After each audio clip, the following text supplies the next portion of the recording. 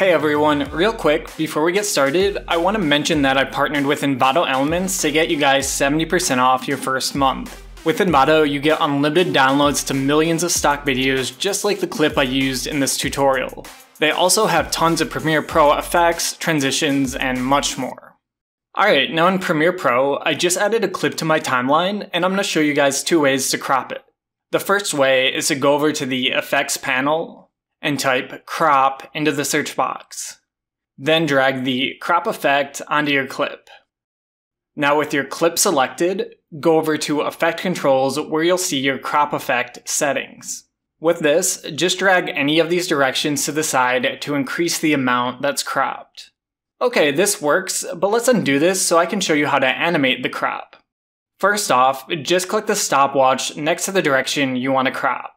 Then move the playhead to where you want the crop animation to be completed by. And finally, increase the amount of the crop to your liking. Okay, and there's my animation. Next, to show you the second way to crop, we won't need this crop effect. Instead, find Opacity in Effect Controls, where you'll see the Freeform Pen tool. I also recommend zooming out of your preview to about 10%. And click just outside your video to create 4 points, making a rectangle. Now what's cool about this is it gives you the freedom to crop at any angle, so I could create a diagonal crop here that I couldn't do with the standard tool. But yeah, that's it for this tutorial. As always, thanks for watching and see you next time.